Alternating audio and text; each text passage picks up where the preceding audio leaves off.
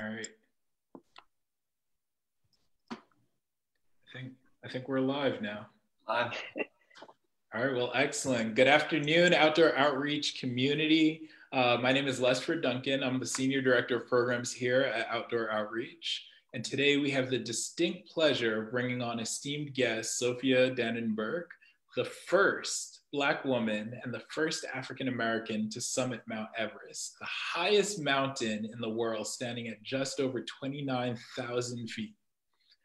At Outdoor Outreach, we introduce youth to the transformative power of the outdoors with the hope of inspiring them towards similar heights and similar possibilities. Sophia, I'd like to thank you. Thank you again for joining us today. And I'll pass it over to Vinny and Tati to take it from here. Thanks, Les. Hello, everyone. Once again, my name is Vincent with Outdoor Outreach. I'm a field instructor, former Outdoor Outreach participant, and leadership program graduate. And for those of you that are new here, Outdoor Outreach is a San Diego-based youth development nonprofit that connects youth to the outdoors as a space for them to build resilience and confidence in their power to make a difference. Today, I'm joined by Tatiana Butte and special guest, Sophia Danenberg. As Les said, the first Black woman and first African-American to summit Mount Everest. She currently leads the International Policy Analysis Program in Environment, Health, and Safety at Boeing in Seattle, Washington. Sophia grew up in an indoorsy family. She was introduced to hiking and camping in college, finding a love for the outdoors as she learned to rock climb and mountaineer. She has climbed all over the world, and in 2006 became the first African-American and Black woman to summit Mount Everest. She loves sharing her passion for athletics and the outdoors and has volunteered with the Special Olympics, Passages Northwest, and the Sierra Club Inner City Outings. Sophia was also recently appointed to Washington State Parks and Recreation Commission by Governor Jay Inslee. We'll do a few introductions before we jump into our Q&A with Sophia. I'll pass it to you, Tati. Thanks, Vidi. I am Tatiana Butte, and I am a former leadership participant, and I am a 2019 leadership graduate, and I'm currently a college student studying communications and criminal justice. And I'll pass it on to you, Vinny. Thanks, Tati. Sophia, is there anything you'd like to add to your bio before we hop into some questions? No, that was great. Thank you. Awesome. All right, thanks, Sophia. Sophia, it's great to have you. And I'm going to pass it off to you, Tati, to kick off our Q&A. And for the viewers at home, feel free to chime in and join our conversation with comments or questions in the chat box. Back to you, Tati. Thank you. So good afternoon, Sophia. It's such an honor to meet with you. And I would like to know, how are you doing on this Monday, considering what is going on with our current world? I'm doing okay. The sun is out and really trying to focus on all of the sort of beautiful, happy things that I can. But yeah, it's a lot going on. Thanks for asking. No problem. We should be able to voice what's going on and not feel ashamed to speak about it. And so with that, let's go on to our first question. Can you tell us a little bit about how you got involved with the outdoors, specifically mountaineering? So the short answer about mountaineering is really that I had a friend from high school who wanted to climb Mount Rainier, and she needed somebody to climb with, and she had never done any mountaineering, and so she was planning on learning, and so she asked me if I wanted to go with her and if I wanted to take, like, they weren't like formal lessons. It was just a friend of hers. She lived in New Hampshire, and a friend who was a climbing guide who was going to teach her. So she asked me if I wanted to go, and I was like, yeah, sure, that sounds amazing. But at the time, I actually didn't know what Mount Rainier was, which is funny because I can actually see Mount Rainier out my window like right now. But at that point, I hadn't heard of it. And for all the young people, I am old, so this is like a little bit like internet, so I couldn't have just Googled it at the time. In my own defense, I would have had to like pull out like an Encyclopedia Britannica off of, y'all don't know what that is, but like, yeah, I would have had to pull up something like that. Oh, that's so funny. I'm like, girl, you look good. So okay, what got you inspired to do mountaineering in the first place? So I mean, like a lot of it is just creep. That same friend from high school, when I was moving to Japan after college, and she wanted to do a bonding trip. And so we actually planned a rock climbing trip together because she was scared of heights. And so it was supposed to be our thing, like, you know, we're going to go rock climbing and get over her fear of heights. I actually didn't go. I was writing a travel guide that summer, and I got extended from Thailand to Laos, and it was like I never actually came back to the United States in time for that trip. And so she went rock climbing on her own, fell in love with it, and then had been doing it for all of these years. And then like years later, I was visiting her and I still hadn't gone rock climbing. So she was like really like insistent that I learn this. And again, you know, Allison asked me to do stuff and I'm like, yeah, I'll try it. So she convinced me to go rock climbing because kind of out of guilt also. And then from there, I started ice climbing. And like each of these little things, like nothing, like if you rock climb and ice climb and you also hike, I've been doing a lot of hiking at that point. Mountaineering is just one more little step. So mountaineering didn't seem like a really big deal when I had done it. That Rainier trip was just like signing up for it. But at that point I had already rock climbed and ice climbed. So climbing a big icy mountain just felt like I was putting previous skills together. Wow, that's really impressive. I love rock climbing. I'm just like, whoa, mountaineering, ice, what? During your bio, you mentioned it was mentioned that you came from an indoorsy family. And so I would like to know, what was your favorite childhood memory of the outdoors and why? So, you know, my family didn't like camp or hike or anything like that, but I was outside a lot. Both of my parents come from very poor outdoor agricultural backgrounds. So my mother's family were sugarcane farmers, and they were actually, they farmed on other people's land. And my father was in South Carolina, and my father actually, when he was young, picked cotton just to have a little bit of money. So both my family, like, I think like they just didn't think of the outdoors as being like somewhere where you necessarily recreate, right? It was a place where you work. It was being outside, but I love to be outside. Like I took horseback riding lessons when we lived in Kentucky. I used to love to like bike around my neighborhood, like just, you know, the kids, like, you know, like you see in Goonies and those movies. Again, it makes me sound old, but like those movies where like the kids are biking around the neighborhood, we used to do that. And even when I was little, when I lived in Japan, I can remember like running around the sugarcane fields with my cousins while our family worked. So just like running around like the farm between the sugarcane and like making up games, or like making up games in like the little tiny forested area behind our townhouses. So there was just a lot of like creative play just with like outside and with whatever we had available to us. So it wasn't really about like going to a national park or going to what you would consider to be a traditional space, but like just finding fun things to do outside right where I was. I can understand that. From childhood, to me, it's like it installs you for your life. It's just that one part of your childhood can just express yourself throughout your growing up process and such. I mean, and creativity is such a big factor within our life process. Yeah. So imagination runs wild. Yeah. Next question: as both a woman and a person of color, could you tell us about any barriers that you experienced in a mountaineering career and how you overcame them? So I think there's like when I was a beginner, I think I maybe didn't notice as much when I was younger, when I was like a beginning climber. I think like there were things happening that I would say I probably didn't know was happening. And I only realized as I became more experienced that I think the biggest thing was this constant assumption that I wasn't a climber. This, like, I would meet people and I was always being assumed to be a beginner. And this didn't just come from men, this came from women. One of the most discouraging things I can remember in like, you know, it sticks in my mind as a story is there were this woman who had led a climb of a mountain called Alma de Blanc that I wanted to climb. And I actually did climb. I'll say I climbed it actually the same year that I met her.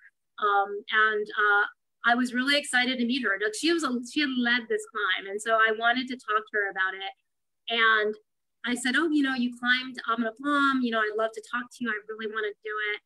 And the tone in her voice totally changed. And she just said like, well, I mean, have you climbed anything before? Do you climb? Like, what do you do? And at this point I had actually climbed like several mountains that were, you know, 20,000 feet and higher. I had been an independent mountaineer. I had led my own climbs. I was really experienced and it really took me aback. And honestly, it probably wasn't until, and if you can believe this, like that same year, I met Lynn Hill, who's like a really famous rock climber, and I had a book signing. And at some point, like she just was like, you know, so are you a climber? Like, what do you do? And like her tone didn't assume at all that I wasn't. It was just person at a book signing. And I was like, yeah, you know, I want to do some mountaineering. And she was really encouraging. She was like, oh yeah, like, you know, I was like, I want to do more. And she's like, you should do that. You should follow your heart. And it was, I think like this balance of those two experiences that really like, you know, showed me, as I said, like it was, one was encouraging and discouraging, but like, I don't think that first woman really even knew what she was doing. Like she didn't even think of the fact that she was just making this assumption. And then since I've become more and more experienced, I've seen it more. Like I moved to Seattle after I climbed Everest, and I went to the mountaineering groups here, and same thing. Like I constantly was being sent to the like learn to mountaineer, or like, hey, why don't you go take our learn to climb class? And you know, these learn to climb classes were being taught by people who were less experienced climbing than I was, and it was really discouraging. What I will say that's funny though is that a lot of my mountaineering was done internationally. And I felt like when I was outside the United States, especially like the issues of race were less significant. Like definitely it was unusual that I was a woman and everyone noticed that I was a woman, but they tended to be kind of mostly positive about it, even if it was kind of irritating. Like the guys kind of thought it was like cute or funny and they were, you know, encouraging me. But like, I feel like, you know, nobody really thought anything of my race, because in fact, a lot of the places where I climbed, the people there are brown. So South America and Nepal, Africa. And so the locals especially loved it. Like they were so excited to see me there, and they were really encouraging and really happy, and they all wanted to talk to me, you know, and they were so excited to be somebody. Like I don't think of myself as looking like Nepali, but to Nepali people, to the Sherpas, I look a lot more like them than most of the climbers they see. And so they were really excited to see me there, and they were so like, yeah, they were so encouraging. And so in that sense, like I think, yeah, it was a very sort of American experience to be dealing with issues of race. But like the issue of being a woman, I think I see that everywhere. Sort of a long answer, so yeah. No, thank you for sharing. I love to hear about this, especially coming from a woman of color who has done so much in her career and prevailing for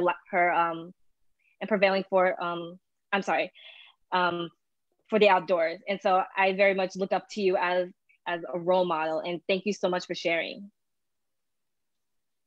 Thank you. All right, yeah, that was a beautiful response. I loved how you just touched on both sides of the spectrum.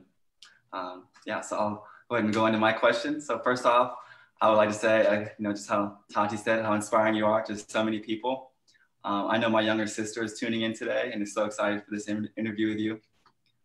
And so as a young man, as a young multiracial young man, a young African-American man in America, I have often experienced challenges when accessing certain areas or participating in certain activities. Is there anything you would say to those folks who may have the ability to invite, encourage, and promote the sharing of these spaces, activities, and lifestyles that are often out of reach and hidden from so many people of color? I think there's probably two things. I mean, I think that there is one of just outreach, right? Inviting people, like literally inviting people to come in.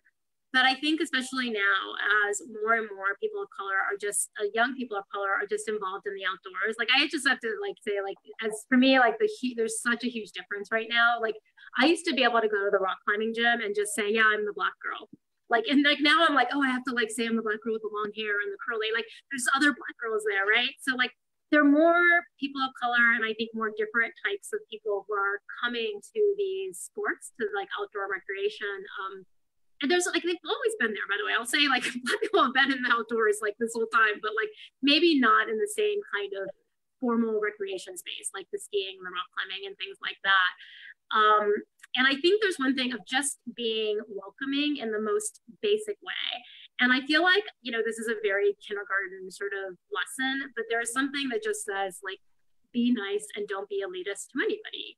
Because well, I mean, I think this starts to be one thing is that like unconscious bias is unconscious, right? So you don't actually know if maybe like, you know, there is a bias in there. And there's all kinds of studies that show that people are more drawn to people that are like them, that look like them. And so, especially if you're in that space and there aren't, you know, you see someone who doesn't look like you know, you could just inadvertently like be, you know, behaving in a certain way that you don't know about. And so, especially when I go to like rock climbing gyms, I have to tell people like, this is a sport that is, and same thing with like surfing and a bunch of these, like there's these sports that they have this a little bit of elitism to them, right? There's this kind of territorialism and there's this little bit of elitism.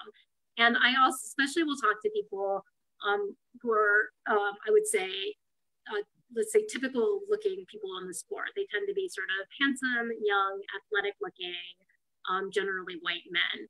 And they're like, you know, I'm not biased. I treat everybody the same, you know, I'm just, you know, whatever, like, or I'll talk to like, and from when I was young, it was like old dudes who would be like, you know, I'm not mean to, you know, just women. I'm mean to everybody. And the thing is like, you know, that even if you are like, even let's say that that's true, like you're actually equally elitist to everybody, or that old dude is equally mean to everybody, it's going to disproportionately impact people who otherwise don't think they belong, who otherwise don't feel comfortable because, you know, they don't see anybody like them in that space. So whereas you could be thinking, like you could have the same sort of attitude towards two people, but someone who looks around and sees a bunch, like they're that sort of young, white, athletic, handsome man has spent his life feeling like he belongs in every space. And so you being not nice to him, you being elitist towards him, he's not going to be turned away in a way that somebody who is maybe, you know, who's a person of color, who doesn't see people like them, somebody who has a different body type, somebody with different abilities, they're more likely to be turned away. And I think a lot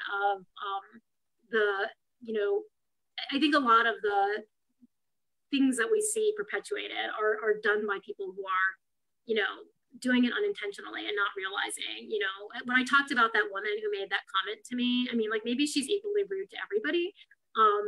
Right? The woman who was like, you know, have you climbed anything? When I said I wanted to climb Ama da Blanc. But the difference is like, for me, I didn't know, like, I was like, is it, you know, in the little bit in my back of my head, I had to wonder, like, is she behaving that way just because she's mean and she's just a mean person? Or is it because I don't look like a climber, because I'm short, because I'm brown, because I'm dark, because I'm small, because, you know, what I didn't know. And instead of, you know, whereas again, like if you had been like, again, if I were like some tall, handsome, strong, athletic white man, he would have just been like, yeah, she's just rude. Right. So like, there's like, I think there's something that just says like, if you're in that space, like you have to be welcoming and nice across the board to everybody. Like, and as I said, it feels so kindergarten, but I think it's really important. Thank you so much for touching on that. You know, at Outdoor Outreach, we're all about inclusivity and, you know, making those opportunities, you know, open for all. So thank you for touching on that. Les, I'll pass to you. Totally. Sophia, I just wanted to ask a follow-up question on that. And that was really powerful. I mean, in terms of welcoming, sometimes people just need to be nice. And so many of our program participants have just run up against people that are territorial about those spaces.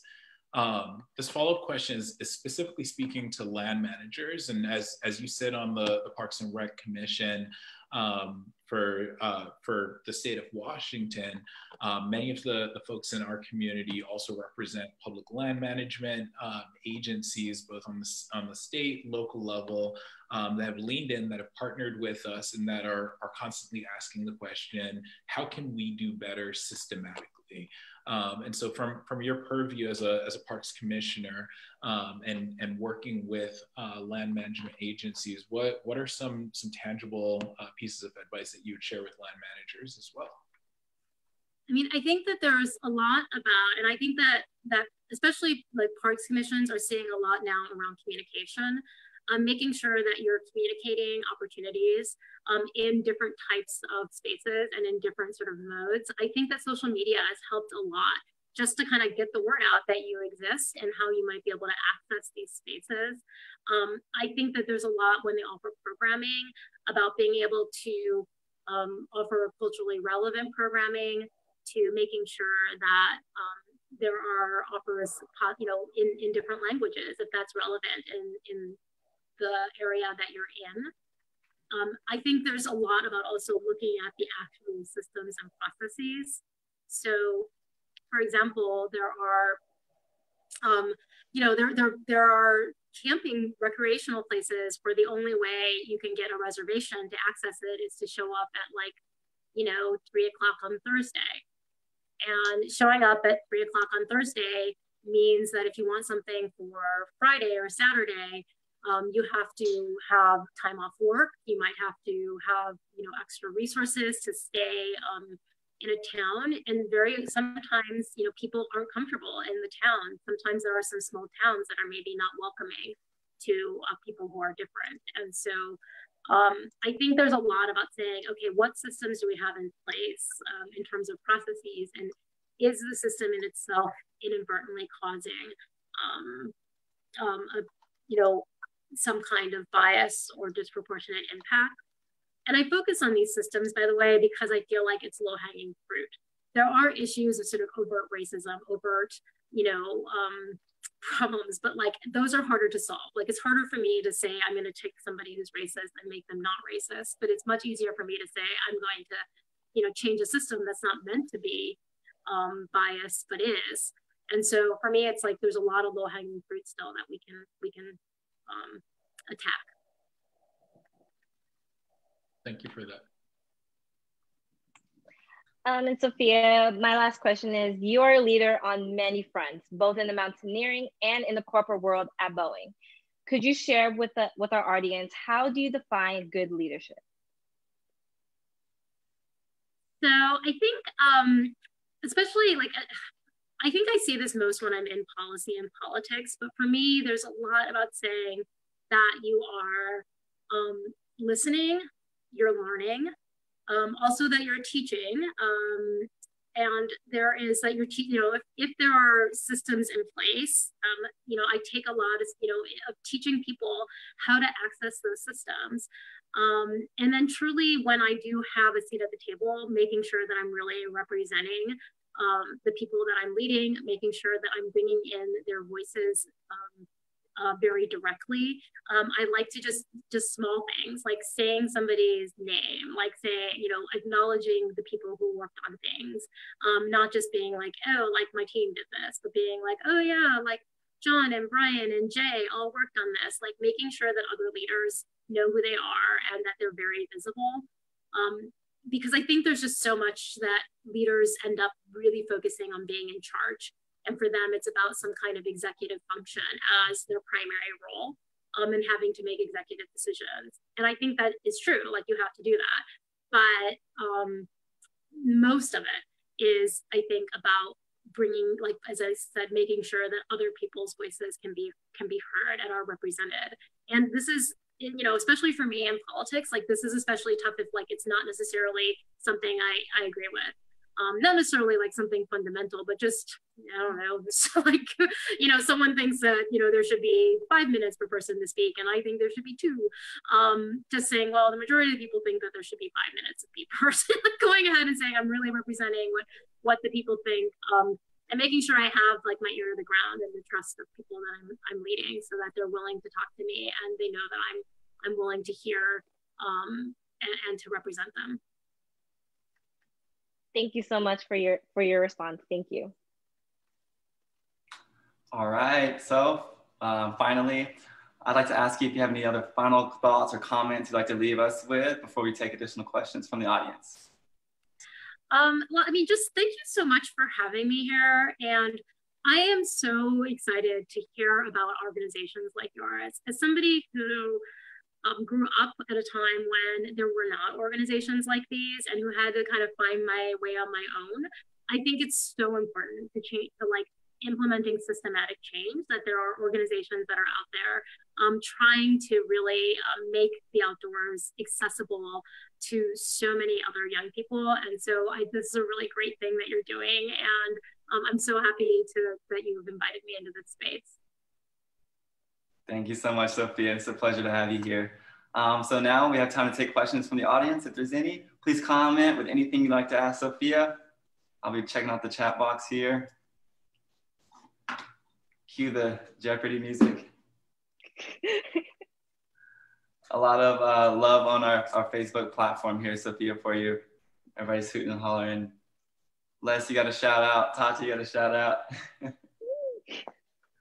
And I'm having some trouble loading the newer comments, so we'll just kind of skip ahead. Once again, Sophia, thank you so much for joining us here today. Tatiana and Lesford, thank you so much for coming on. It's a pleasure to see you guys here, even in this virtual space. And thank you to the audience for tuning in. And I'd like to pass to Les so you can give a shout out for Thursday announcement. Absolutely awesome. I do want to call out this one question that I saw came in from Hannah, and it's for Sophia. Do you have any stories of impact that have stood out to you in working with organizations like She Jumps or Nature Bridge, who we know partners are doing phenomenal work as well in creating that access? Stories that have stood out to me. I have to think about it, but I think there's as I said, I think that there's a lot, and for me, it goes both ways of, seeing, especially new people really, seeing things sort of catch on and stick. With Nature Bridge, like in the environment, I would see, I before I joined the board of Nature Bridge, I actually visited their program, and I went through and I asked like all the kids, like, how did you end up here? Like, why are you here? And a couple of them were basically like, well, I don't know, it was something I do. I was just kind of dragged here by the teacher. And just to see though that them sort of like really start to get it as the week went on, kids who started with sort of like, they weren't opposed to it, but like they didn't have any particular like, huge desire. Like these are not kids who would have sought this out, had somebody not, that teacher had not really like kind of dragged them along, and really seeing how important it became to them and how much they learned and how much they learned to love it. It really, it's really encouraging. I think it's encouraging for leaders in these organizations that you can really make that type of difference. Excellent. Thank you so much, Sophia. And again, I just want to echo the thank yous all around. So many people in our community have really been looking forward to this live stream chat. And to me personally, I mean, you really represent representation in this sport. As I shared with you before this call, you've helped to inspire me and really inspired me to take my first Everest base camp trek, not to the summit, just to the base camp.